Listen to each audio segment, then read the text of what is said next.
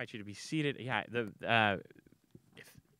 if Lily and Derek, do y'all want to come forward for the minute message? The next part of our worship is our minute message. It's a short gospel-centered message, especially for the youngest members of our church. You got it, girl. Come on. You coming, buddy? Watch your step.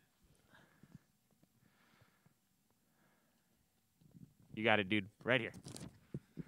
All right. I want to talk about that last sentence that we read in the psalm. So psalms are like songs in the middle of the Bible. Do you like songs? Yeah. What's one of your favorite songs?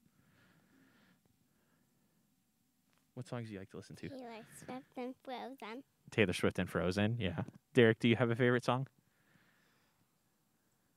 Not sure right now. What about Twinkle Twinkle by Kidzone? Yeah, is that one of your favorite songs? So Psalms are like these songs in the middle of the Bible, and the last line of the psalm that we just read is one that a lot of people know, and a lot of preachers and pastors and people that write psalms use. And it said, "May the words of my mouth and the meditations of my heart." So may the things that I say and what I feel in my heart be acceptable in your sight, God. May they be good things, things that God wants us to say and think and feel. Things like love for each other and for the world and for God. Things like, what are some good things that we can tell people or that we can feel? When you're sad or mad. So, like when you're sad or mad, what could we tell people when they're sad or mad? I don't know. Not sure. Could we offer people a hug or tell them that it's okay to feel that way sometimes? Hug.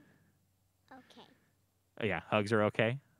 So then I wonder what all the different ways that we can use our words and what we think and feel to give love to God and to our neighbors. So let's keep thinking about that today, okay? Can you do that for me? Thanks.